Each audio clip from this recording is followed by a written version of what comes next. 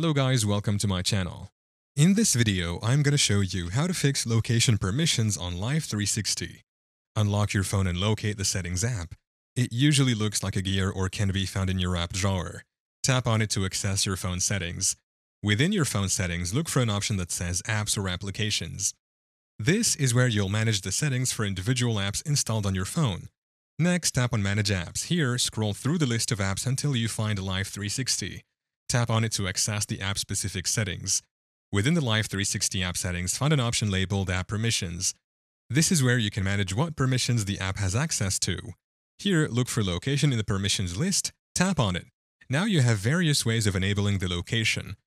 Whether it's all the time, only when using the app, ask every time, or don't allow, choose your preferred method. This allows the app to access your device's GPS for accurate location tracking. Also, make sure to toggle on the Use Precise Location option. If you've made changes to the location settings, restart the Life360 app to apply the changes. This can often resolve any glitches in location tracking. And there you have it, you've successfully fixed location permissions on Life360. Thank you for watching. If this video was helpful, please leave a like and subscribe to my channel for more videos like this, and click on that notification bell to never miss an update.